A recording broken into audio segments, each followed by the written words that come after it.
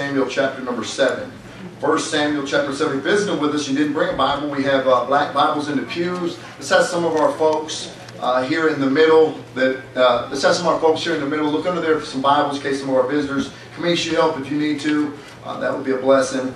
Make sure everybody sees the Word of God. Amen. And the Word of God's the only thing that changes a person's life. Right. That's it. Just the Word of God. Lots of churches out there, but not a lot of Bible preaching churches. And so I thank God that we get to experience the Word of God. We get to read the Word of God. We get to live in the Word of God. And the Word of God speaks to us. And that's the difference between living a Christian life the way God designed it and living a Christian life the way you designed it. And I want to live what God designs. And so it's through the Word of God, the preaching of the Word of God that helps us. 1 Samuel chapter number 7. Just going to read 3 verses here. And then I'll pray, we'll have a song, and we'll get right into the Word. If you're able to stand, please stand for the reading of the Word. And we just do that in reverence to the Lord. I want to stand for Him. Amen. And so that's a good thing. 1 Samuel chapter number 7. And we're going to begin reading in verse number 15. And the Bible says, "And Samuel judged Israel all the days of his life. And he went from year to year in circuit to Bethel, and Gilgal, and Mizpeh, and judged Israel in all those places. And his return was to Ramah, for there was his house, and there he judged Israel, and there he built an altar unto the Lord." I'm going to pray. We'll have the song. I'll give you an introduction, get right into the message. I'll give you the title in just a second. Father, we love you. And Lord, I'm thankful for the Word of God. I'm thankful for this prophet Samuel and the stands he took and the miracle that transpired in his life to become a man of God, and how he never folded up, how he stuck with the stuff, Lord. And he gives us a great example here in the Word of God tonight. Father, help us to be Samuels. Help us to be strong. Help our graduates to want to stand for the Lord all the days of their life. And may something great happen and continue to happen in all their lives and all our lives alike. Father, we love you tonight, Lord. We need you to bless the preaching and teaching of your word. We ask you to do it in Jesus' name. Amen. You can be seated. Thank you for standing.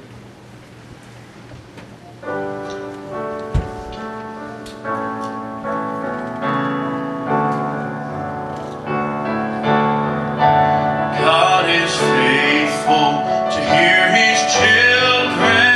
Victories will come our way. He cannot send them until we ask him. Somebody needs to pray.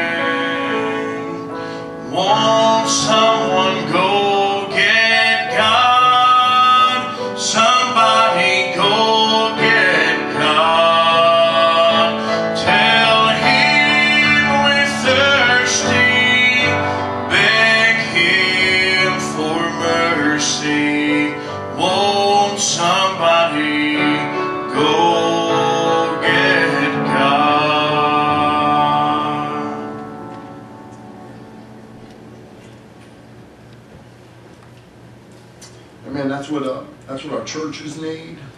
That's what our families need. For somebody to go get God. Yeah. My mom and dad, I've texted my dad this morning and told him how proud to have him as a father as I am, because of the hard work that he put on in our house and led, and now I'm even more proud because about 9 years ago my mom and dad got the Lord, and God blew in on that, and they're striving to be godly, striving to live for the Lord, and that's great. But I say this, I'm not lifting me up. I was just the first one in my family to get saved. But it's almost like we went and got God and brought him home. And somebody needs to go get God in our families. All of us have family members and different things in our life, and someone's got to go get them. Amen. And so I hope that you will think about that. And will you be the one? Will you be the one that's going to get him? You got me, Brother Paul? We look at this passage of Scripture, and listen, Samuel, if you don't know about Samuel, man, Samuel was a man of God. I mean, he started young. His mama's name was Hannah. Hannah was barren, could not have any children, and she begged God to give her a child. She fasted and she prayed and she mourned and wept, and she made a deal with the Lord to give him to God all the days of his life, and pursued after God and found God, and God did a miracle and gave her Samuel.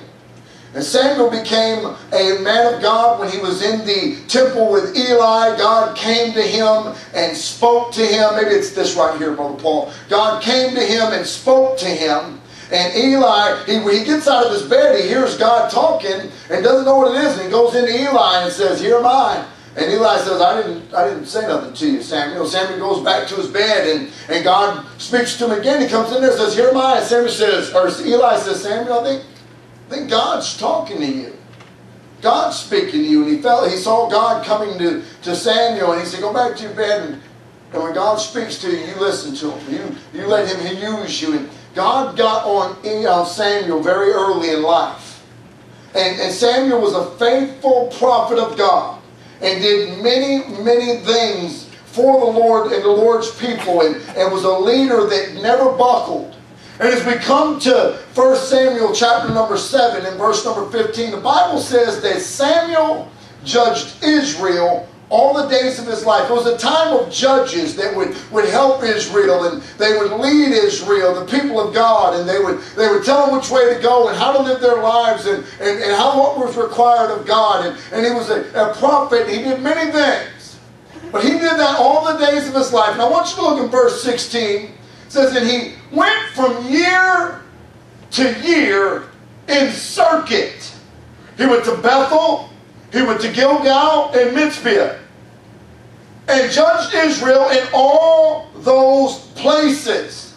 And then it says, and as his return was to Ramah, for there was his house. Now, I want you to understand what that Bible is saying there. And it said this, that Samuel went to different places. And the Bible says in circuit. So what it means is, and I don't know how the map exactly looks and could have done that for you tonight, but he starts off and he goes over to Bethel, and then he goes up to Gilgal and Mizpah, and then he comes back to Ramah. And the Bible says in circuit.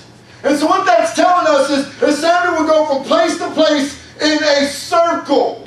And each place he would go and he would minister to those folks. He would preach the word of God to those folks. He would tell them, "Thus saith the Lord." And folks would follow God because of Samuel, or they would not follow God because of Samuel. You see, the Bible will draw you closer, or the Bible will push you away. I tell people all the time, we have a church where you'll either get in or you'll get out. You won't stay lukewarm very long in here, and if you get there, God will get you and start speaking to you, because we're going to preach and teach what the Word of God says.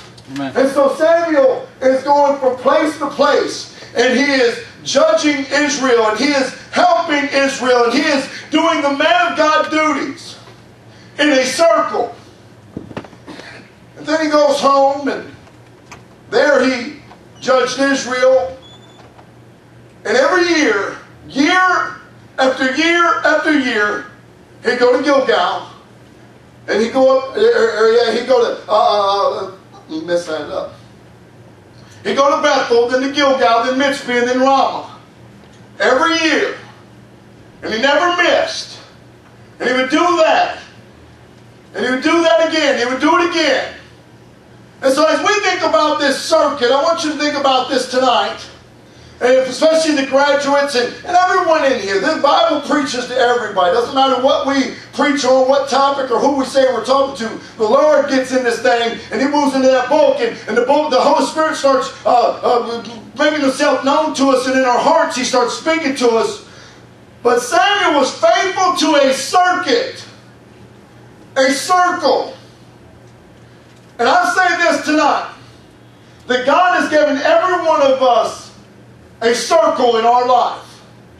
A circle of people that we are to continue to be faithful to the Lord in front of. And we're continuing to talk to these people and continuing to pray for these people. God's given us all a circle. And tonight I want to talk to you about your circle. But I really want to talk to you about Samuel's circle. And show you what Samuel did to the people that God let him influence year after year after year. If I had a circle, all of you would be in my circle. If I had a circle, my neighbors are in my circle. If I had a circle, my family's inside my circle. If I had a circle, the teenagers God allows me to preach to in the summertime, they're in my circle. If I have a circle, it's people that I meet at the store, cashiers and different folks, and family members that aren't saved. And so we all have a circle of influence. And it's very important that we understand how Samuel did it and what he did. And it's important that we understand that God's given us all a circle of influence. And what we do with it is our own. We'll stand before God alone, and God will say, you didn't do anything for it. A lot of them went to hell. A lot of them never grew in the Lord, and not a lot of them, you didn't even try to talk to them. You played basketball with your circle of influence. You just went and bought groceries from people in your circle of influence. You just chopped it up with talk that meant nothing in your circle of influence. Your family never heard about God in your circle of influence. They never knew about God in your circle of influence. And I don't want to be that. Samuel wasn't that. And I may not be much, but I want to be a man of God, a Christian that does right by my circle. And Samuel did. Number one, I want you to see in verse number 15, it says that Samuel judged Israel all the days of his life. Samuel accepted his responsibility of his circle. It says that Samuel did it. And Samuel judged. He accepted the responsibility. And he was there to do it. And he did do it. And he made sure that he talked to people about what the Lord said. When they saw Samuel coming in these towns, you know what they thought? Uh-oh, here comes the man of God.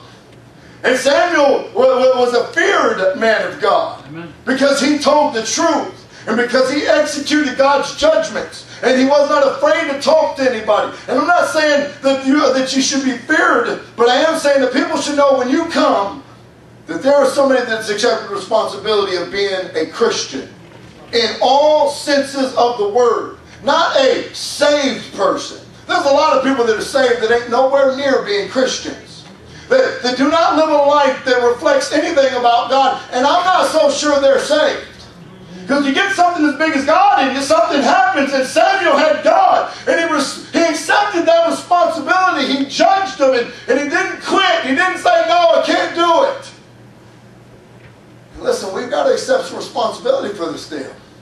God's put us into the New Testament Baptist Church, which is a great calling from God to be a member of the church. To be a member of the holy, set-apart vessel that God would use to reach the world.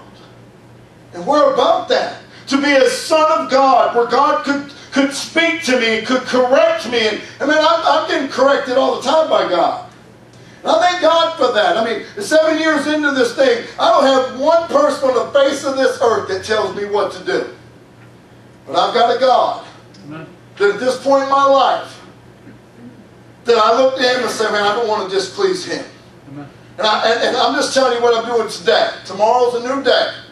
And by the grace of God, I'll be there doing it again. But what about you? I mean, have you accepted the responsibility, or are you still just doing your own thing with your own life? I mean, Samuel could have said, you know, I'm just going to do my own thing. And I know I made these vows to God. I know I told God I'd live for Him. I know I told God that I would do right for Him. I know I told God that I would lead for Him. I know I told God that I'd be faithful to Him. But you know what? I'm just going to keep doing my own life. And I know the preacher preaches on this, and I know the Bible says this, and I know that God wants me to do this, but you know what? I'll take some of this here, and I'm going to leave some of this here. You understand, partial disobedience is all disobedience. I mean, partial obedience is disobedience. So I meant to say. And man, have you accepted the responsibility? Samuel said, you know what? I'm going to do it. I'm going to judge them. Year after year. Number two, he was consistent in his circle. He was consistent. He was steadfast. Every year, when it came to Bethel, they knew the man of God was coming. Every year he'd show up. They knew he was coming. And that he was going to tell them, thus saith the Lord. Every year, they knew in Gilgal that Samuel the prophet was going to show up. Every year in Mitzpeh, they knew that Samuel was going to show up. Every year in Ramah, they knew he was going to show up. Now listen to me. I know that sometimes we have courage to stand for the Lord, and others we don't. But in your circle of influence, do they know that when you show up, you're going to be the same Christian you were here as you are there? Are they going to have you to say, hey, you know, I really don't agree with that. I'm sorry. I was talking to someone today, and they were telling me some things that just absolutely are not true in the Bible, and and I was just going to let it go. Because it's a friend and family member of somebody in church, and I thought, I'm going to let it go. But then he said, do you agree? And I said, no, sir. No, sir, I don't agree with that because that's not what the Bible teaches. I want to be consistent, and I said it very nicely, and everything's fine, but I'm just telling you, when you show up in your circle, your neighbors, do they see one day carrying a Bible into the house, and the next day cussing outside, and throwing around and carrying on? And are you consistent? They knew Samuel was coming. They knew there wasn't no playing in Samuel. Now, I love to have fun. I love my life, and I love you, and I thank God for the circle of influence God has given me, and I don't understand it all and know why God would be so good to trust me with so much. But I want to be steadfast in my circle. I want to be consistent in it. I want people to say, you know, Brother Burton is just, he loves the Lord, and he's sticking with it. And he may have his quirks, but I'm consistent with those quirks. I may have some things that may be over the top a little bit in certain areas, but what I want and what I'm thinking about is it's for the Lord. I'm thinking it's right. Hey, are you steadfast? I mean, are you the same person here as the same person out there? I'm just asking you. Your circle has to see something. Year after year, year after year, year after year, he was consistent. And I'm going to tell you, graduates, and everybody in here, the world don't need to see another worldly person. The world don't need to see a half-baked Christian. Your family see half-baked Christianity, they'll go half-baked to hell. They need to see someone who takes a stand. Someone who is consistent with the Word of God's teachings. Not someone that says, this is okay, but this ain't, I'm not going to do this right now. Thus saith the Lord, I'm in. Folks, I am all in for what God says we're going to do in that Bible. Every bit of it. So, Brother Burton, I have a problem. You do this, and the Bible said, well, be glad to tell me. You're not going to hurt my feelings. I love to know if I'm not consistent with the Word of God, and I want to be. And when I fall out, I get back up. And so we better make sure we're consistent, man, because God chose us like He chose Samuel to have a circle of friends, a circle of family, a circle of influence in Philadelphia. And, you know, your jobs. They don't need to see somebody on fire one week and the next week you've just thrown all your standards and all your convictions and all your things out the door and you come back in acting like them. And that's not going to help nobody. And that doesn't help God, and that doesn't make God happy. He wants a circle of influence a person that's going to be consistent in it. Number 3, Samuel walked and worshiped God. Look what it says in verse number 17. And as his return was to Ramah, for there was his house, and he judged Israel, and there built an altar unto the Lord. And Samuel would go home. Now listen to me. We can look real good in our circle of influence. I can come to church, put the tie on, put the suit on, come in and say, hi, how are you? And talk to you with this great voice and just say, you know, the Lord's good and hallelujah. And I think God's going to just treat us real well this week. It's going to be awesome. But who am I when I go home?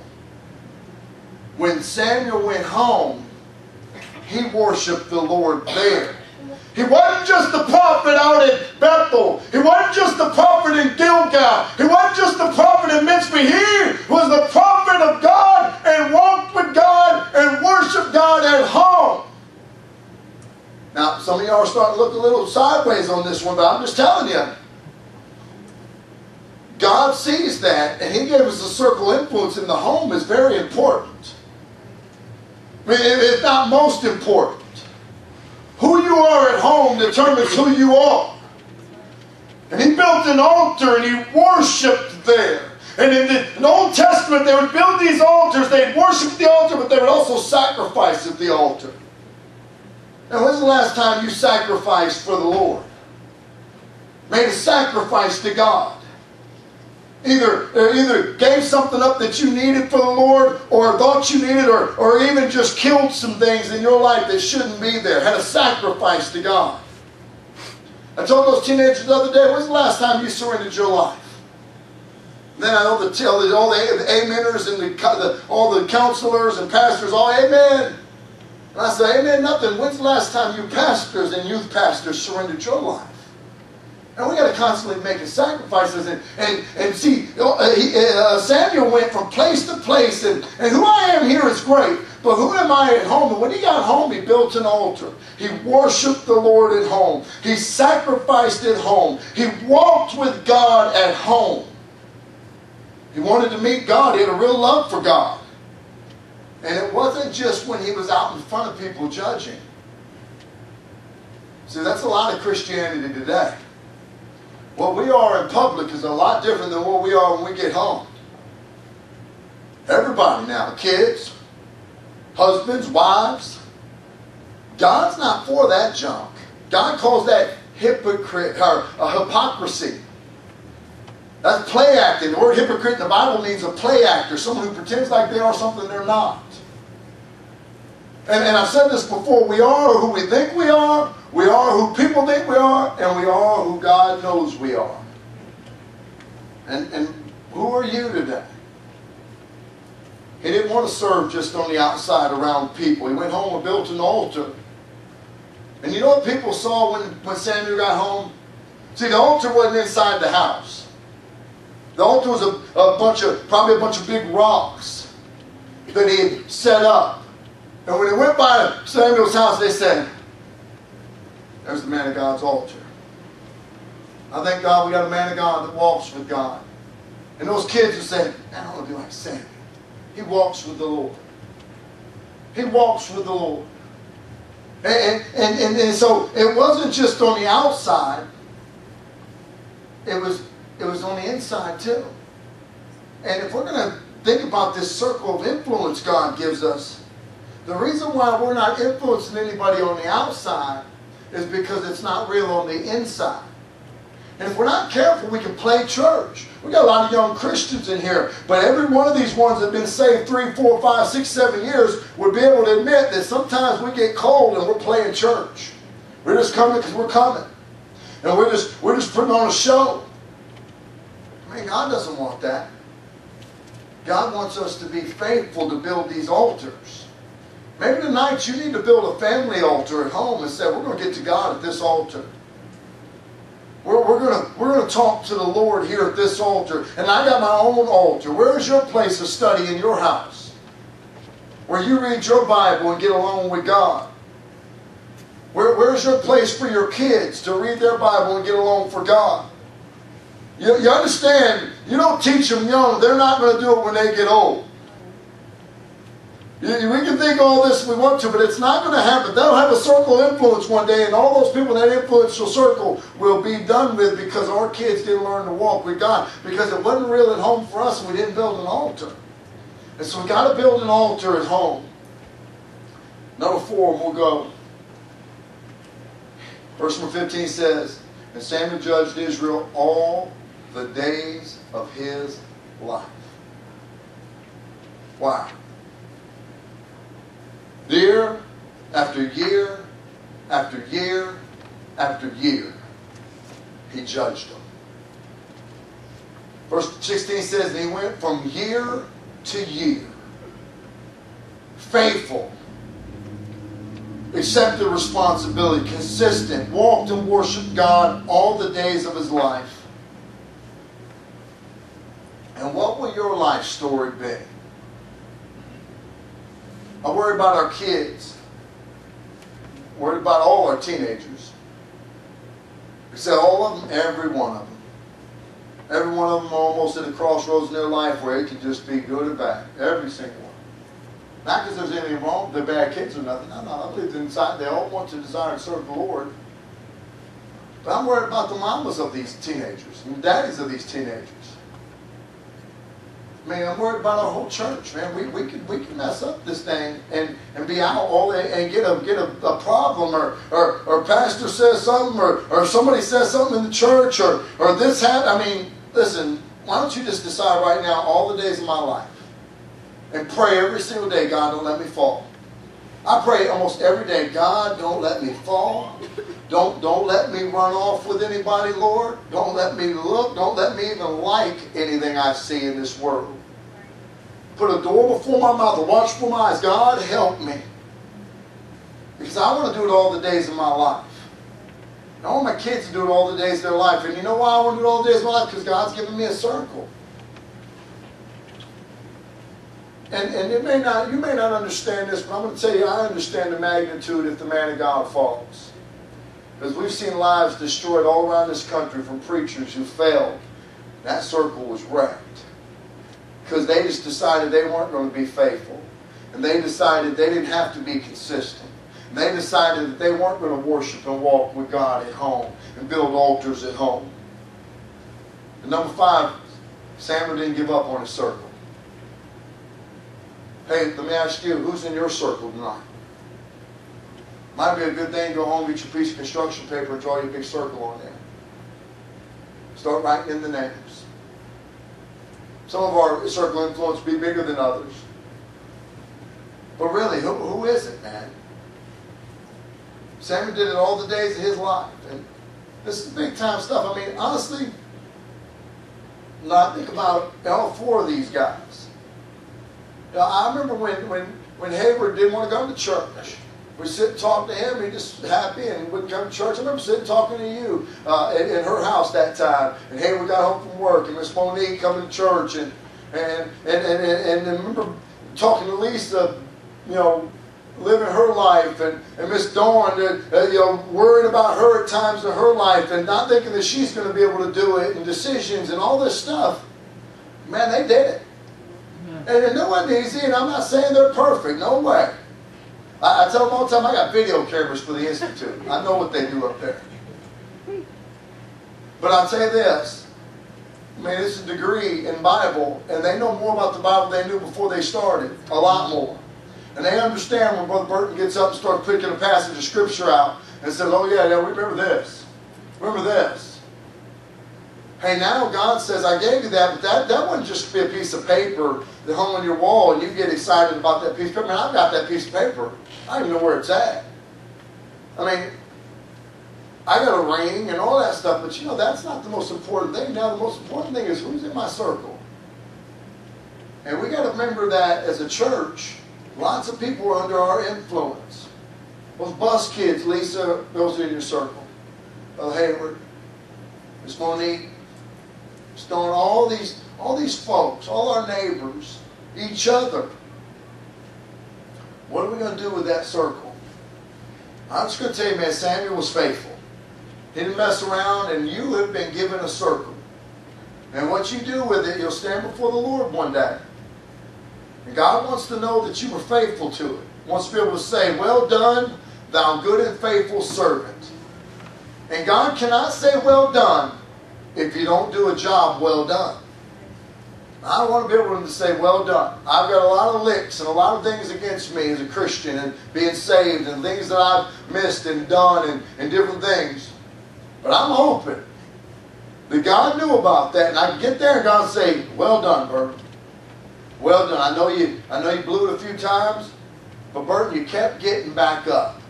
And that's what the Christian life is. Abraham, I've said this many times, Abraham, the friend of God. That's what the Bible says. Why could he be the friend of God when he tried to give his wife away to two men and say, tell them you're my sister so they can have you and they'll let me go free? How could that be? Because he got up when he fell down and he got right with the Lord. Became the father of many nations.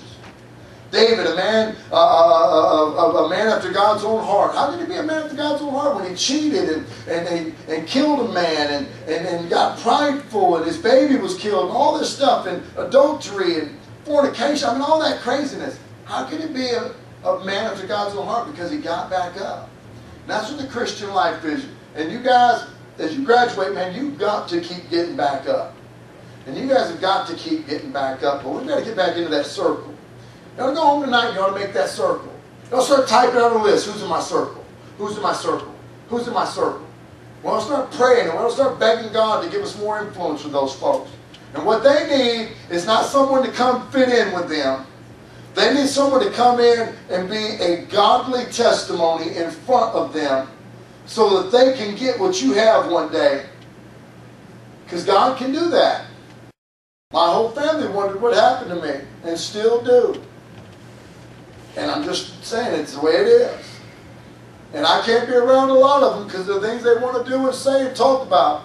I just say, I'm not mad at you, it's fine, but we cannot be a part of that with my family.